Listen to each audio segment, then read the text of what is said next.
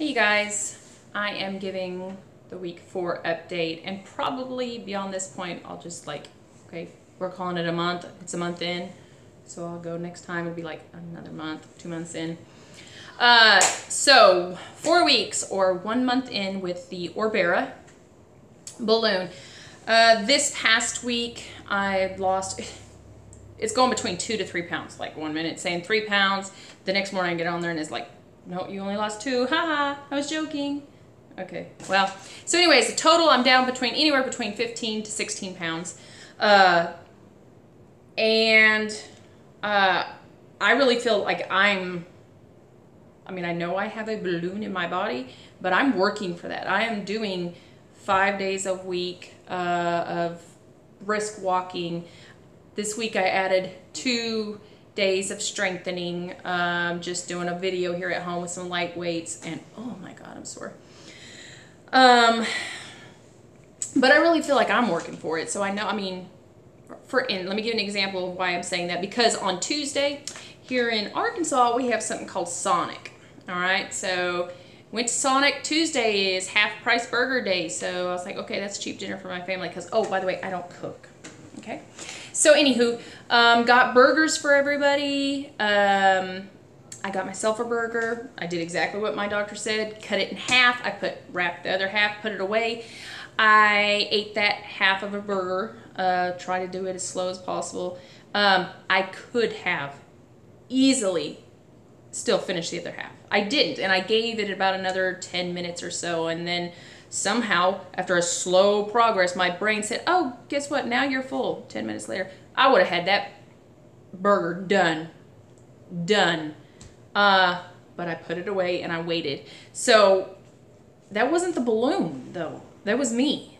So I'm like, okay, I'm gonna take that credit. So that's an example. Let's see, not as full as I used to be. Like just a week ago, or yeah, I was talking about a week ago, and I tried that intermittent fasting, and I made it to noon, and I was like starving, and I ate a couple of shrimp, and I was full fast. Not getting as full, not as fast, or whatever.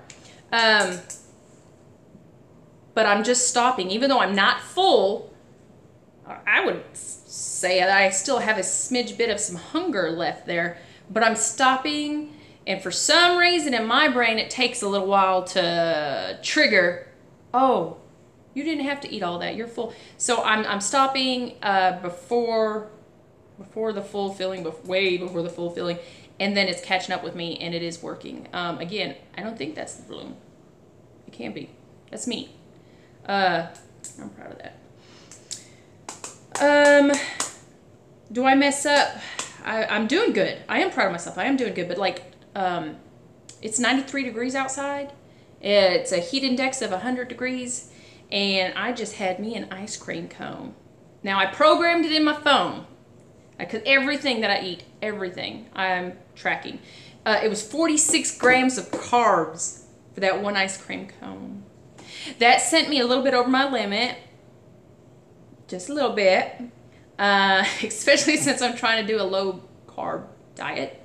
But I don't know if y'all can see that or not. Oh Lord, that light. Anyways, can't zoom in there either, huh?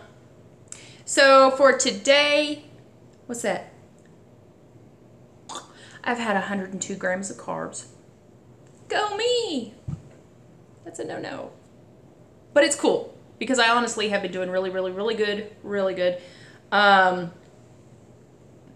And like what I posted a little while ago to the ladies on the website or the Facebook, is that I said, you know, sometimes we have to give ourselves grace.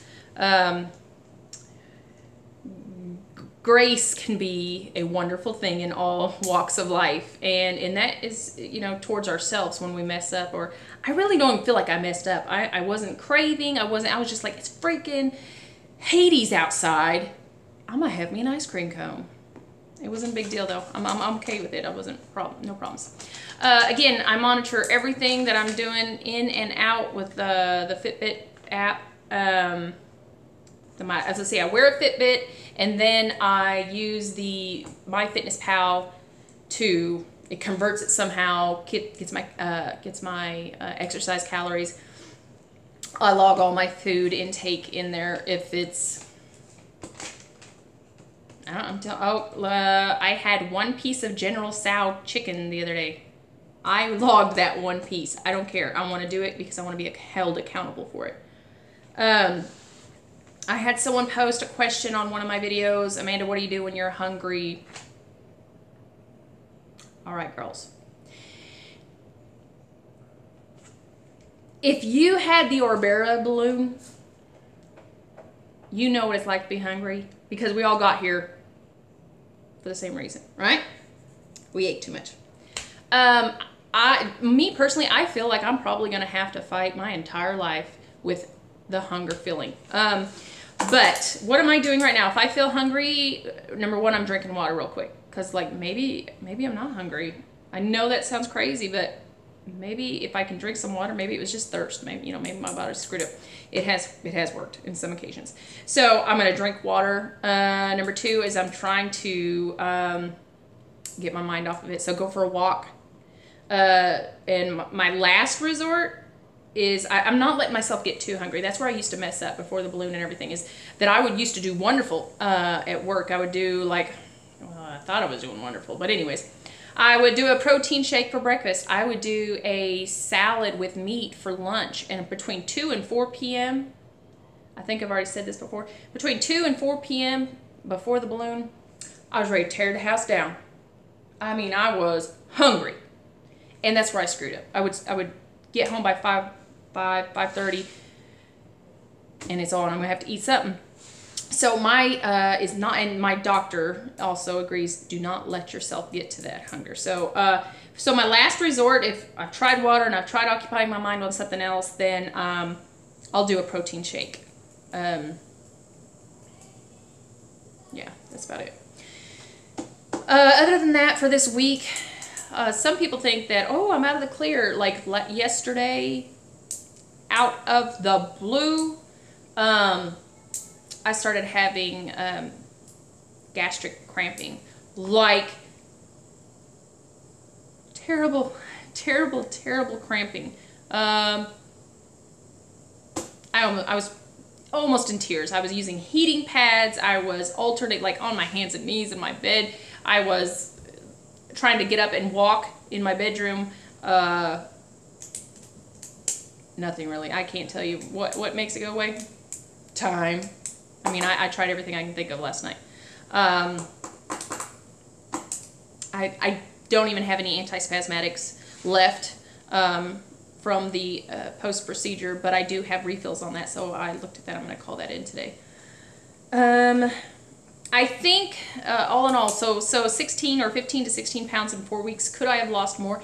Yes, I see a lot of the ladies on Facebook losing more, and I'm super proud of them. I think if I was stricter on the carbs, because some of them are doing like, what is it, less than 20-something grams of carbs per day. And remember, carbs are not just bread. It comes in, I mean, my shake has the carbs, some like 4 grams of carbs. I mean, it comes in everything, so you have to be really, really careful.